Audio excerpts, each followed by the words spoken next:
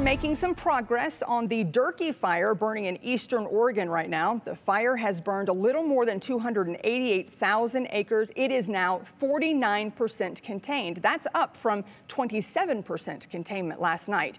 All evacuation orders in Malheur County have been lifted. The Bureau of Land Management says the Durkee Fire was started by lightning. Across the highway, the Badlands Complex fire still burning. It is more than 54,000 acres now, and it is not contained at all. The BLM says it was also sparked by lightning. Another fire we tracked the last couple of weeks, the Cow Valley fire, is nearly out now. It is 99% contained. It has burned more than 130,000 acres. Officials believe it was human-caused. Here in Idaho, another human-caused fire, the Redfish Lake fire, has burned more than 2,500 acres. It's now 85% contained.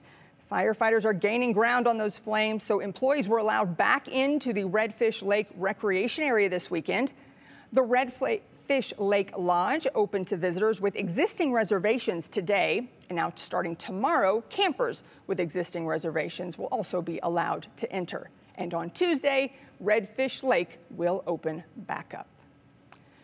Meanwhile, closures are in place because of two smaller fires burning in the Salmon Chalice National Forest. Both the Wapiti Fire and the Bull Trout Fire are burning just a few miles away from the Redfish Lake Fire.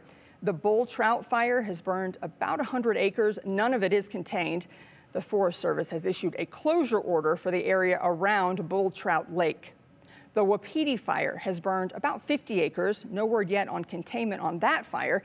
People living in the Grand Jean area were evacuated yesterday for safety.